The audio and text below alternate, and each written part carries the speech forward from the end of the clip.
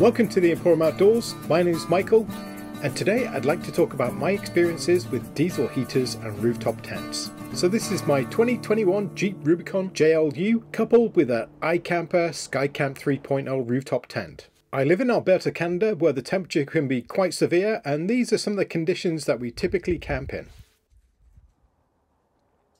So we're going to do a bit of a test today. It's minus 21 Celsius, and I've left my Chinese heater outside all night, so it went down to like minus 24, something around there. So I'm going to see how it starts up in sub 20 degrees Celsius weather, and Esme's come to help. Watch out, go.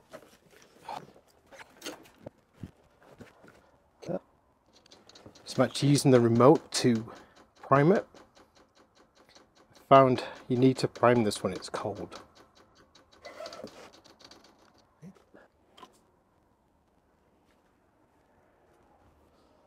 Okay, so that failed. E6.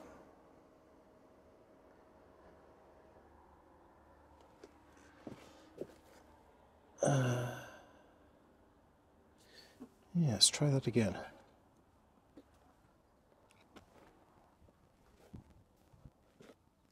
So I can see it's pulling about 50 watts. Another E6 failure. So just to be clear, I did have this running in normal temperatures, and this was a cold weather test, and as you can see I'm having problems. I did take it inside the garage to let it warm up slightly, and I did manage to get it started.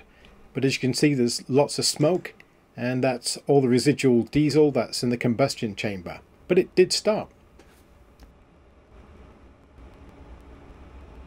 I think the point I'm trying to make by showing you this footage is it wasn't plain sailing. Whenever the temperature dropped almost below minus 15, I always had trouble starting it, and still do.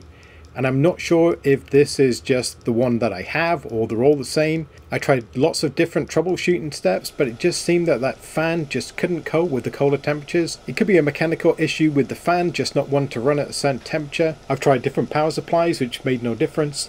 It just doesn't like to start when it's really cold. So I've had to compensate with my camping to make sure that the temperature isn't super cold, or to protect the heater so it doesn't get too cold when I'm camping before I get it started. Once it's up and running, it seems to run just fine.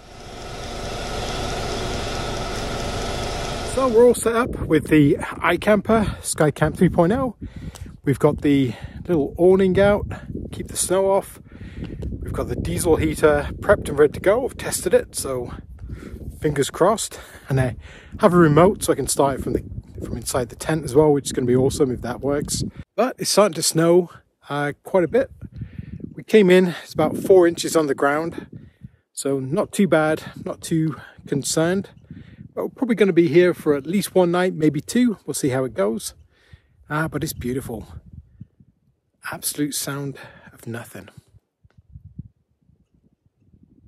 Apart from that squirrel. So the only accessories that I really added was an extra hose to actually pipe it up into the rooftop tent, and this little step thing that it sits on. It's a Hitchmate tire step. The camera makes the diesel heater sound kind of loud with the clicking of the pump. When you're actually in the tent, you just hear the warm air pushing through the hose. The diesel heat is a very dry heat, so I don't get any condensation inside the tent at all. And it's great for drying off any damp gear you might have.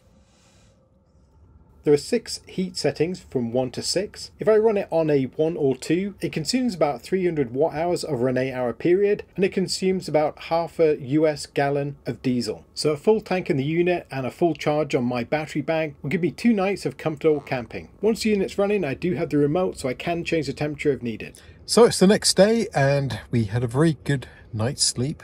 Got a full 8+ hours, which is awesome. And I fired up the heater this morning. I couldn't do it through the remote because the battery bank that I'm using, the power station, actually powered itself off. So that's a bit of a pain. If it was a Blue Yeti, then I could have controlled it from my phone and turned it on. But it's actually my Eco Flow Delta. So that one doesn't connect via USB. However, we are very nice and warm, and yeah, it's very pleasant. And you can see there's a little bit of moisture up on the metal parts, but this will dry the tent out completely inside, so that'll be nice. So if I do need to pack it away, I can without worrying too much. Temperature is about -7 at the moment, but inside is just nice.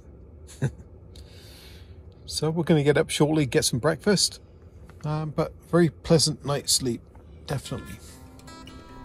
So that's kind of a view on how I use my diesel heater. It has changed the way that I camp in the wintertime, has made things a lot more easy for me in the rooftop tent.